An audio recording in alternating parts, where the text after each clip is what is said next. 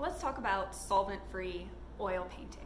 So maybe you have heard before that oil painting is dangerous or toxic or not a safe practice. And there's some truth to that, although not entirely. There are definitely very safe ways to paint with oils, even in traditional methods. But you need to be in the right space and understand the safety concerns of the materials that you are working with. So if you are in a large, well-ventilated space, like a college painting studio, and you have the means necessary to dispose of your chemicals and your solvents, then oil painting is relatively safe, unless you might develop some sensitivity to some fumes, or sometimes your skin can develop a little bit sensitivity to solvent, but there are ways around that, wearing a mask or gloves or some barrier so that it doesn't come in contact with your skin. But there are situations where we don't have that perfect ideal space to paint with oils. We might be painting from home. We might be painting somewhere with no ventilation or windows that don't open. Or in a situation like I find myself in now. I recently moved into this studio space, and this studio is in a building that doesn't allow solvents in the building. So when painting with oils, or when people are talking about the dangers and the health risks of painting with oils, the real thing they're talking about is the solvent. The solvent is what provides the most trouble or difficulty, safety and health-wise, with oil paint.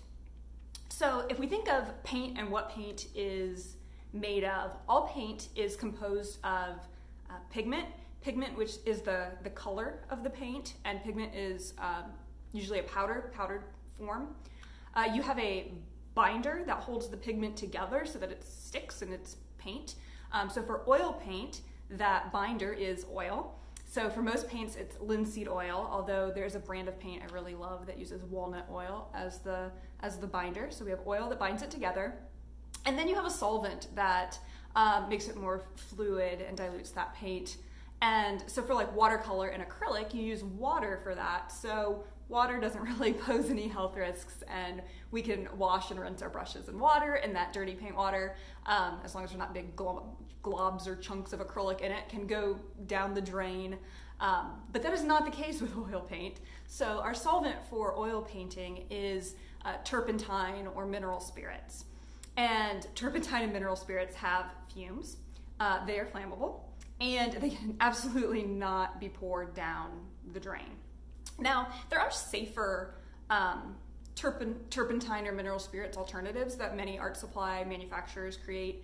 Gamsol is a lower fume, less toxic type of solvent, but they still have some of those concerns, and none of them should you pour down your drain. Now, if you are working with solvents on your own and need to dispose of those, counties have places where you can just collect your solvent over the year, or every 6 months, depending how much you go through, and then you can just go take it to one of those waste facilities. So it's simple, it's not a big deal, but a lot of people just don't bother or like the hassle of having to do that, of having to take your waste somewhere to be properly disposed of. So solvent is what creates this issue for us with oil painting. So if we want to safely oil paint, and we want to avoid any fumes or a possibility of fire, flammable substances, we need to eliminate the solvent, hence solvent-free oil painting. But the solvent's there for a reason. Solvent is really, really useful in oil painting. So really it does two main things for us that we need to find alternatives for to go solvent-free. So, and when I talk solvent-free, I'm talking like having a jar of solvent that you use to dilute your paint. Now, most oil paints have in the paint a little bit of solvent. It's a part of that paint, the pigment, the binder, the solvent. But that's okay. That's not really where the big health risk comes into play. It's really in having like a jar of open solvent in your studio. So solvent does two main things for us in oil painting.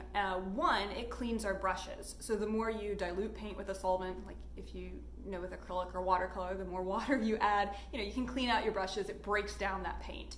So oil paint is no different. The more solvent you add, it cleans out the brushes, it breaks down that paint.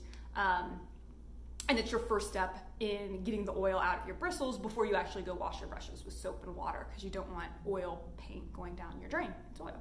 So finding an alternative for cleaning your brushes is actually the simpler task here.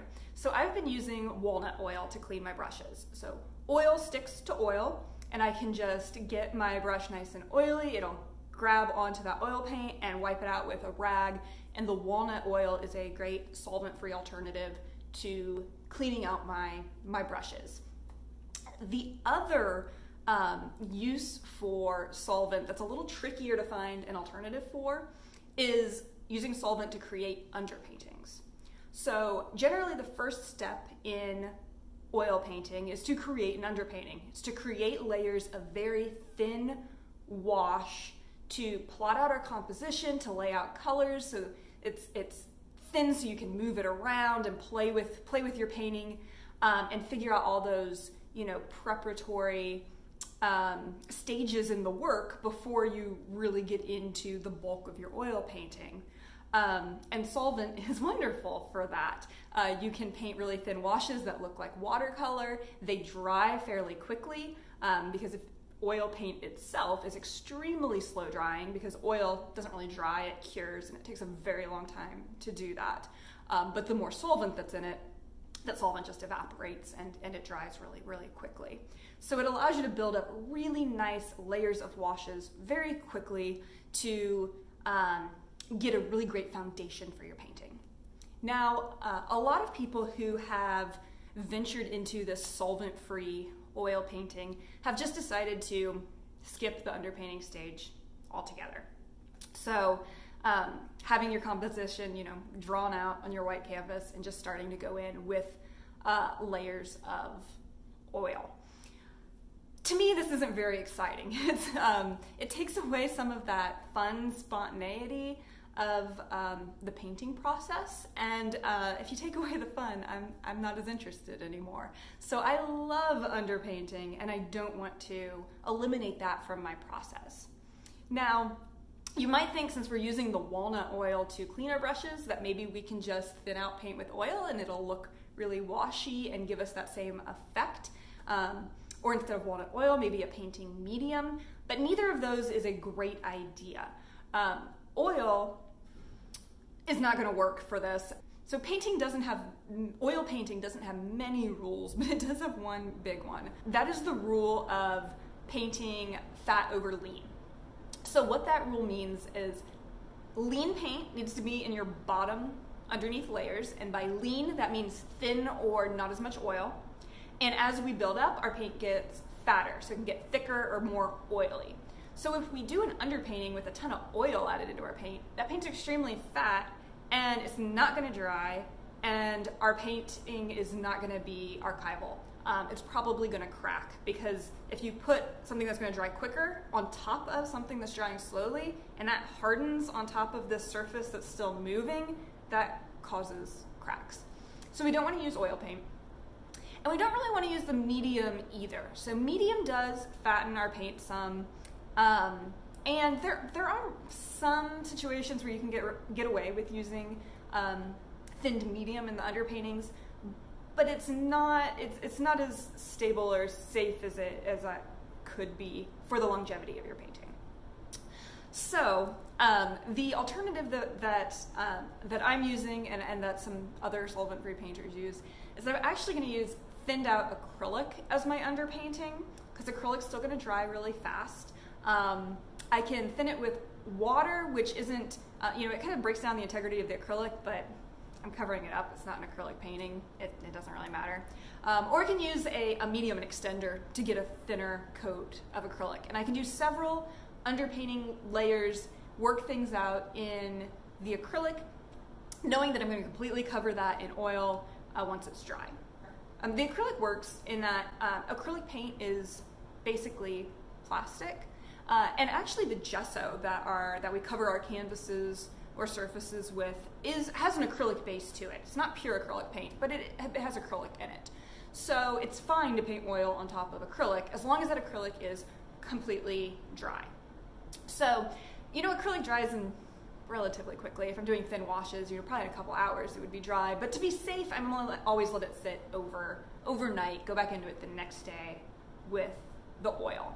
And because that acrylic dries to this plastic surface, we can put the oil on top of it with no problem. However, once you go in with oil, don't ever go back on top of that with acrylic. Acrylic, it's plastic and dries fast. So again, it's going to trap that oil under there and your painting's going to crack. It doesn't work. They don't work well together. So only completely dried acrylic underneath your layers of oil, never the other way around. Also, another inconvenience or another little dilemma that this provided when I started doing these acrylic underpaintings is keeping track of my brushes. So before, all my brushes are oil painting brushes, so I just have brushes everywhere, and they're all used for oil paint. But you don't want to go back and forth between oil and acrylic on your brushes. Once you have painted in oils, that oil never is going to fully come out of your brush bristles, so you don't want to use those brushes again for acrylic. So we want to have a designated set of acrylic brushes for your underpainting, which underpainting is really loose, so I just need basically one or two kind of fatter, flat brushes, and those are just my acrylic underpainting brushes. And just put a little bit of tape or something on the handle if they look the same as all your other brushes, and you know those are my acrylic brushes. I don't touch those with the oil paint. So that's my brief overview of painting in the studio without solvent. Basically, I'm using walnut oil and acrylic paint to substitute for the use of solvent in the oil painting process. So, thanks for listening.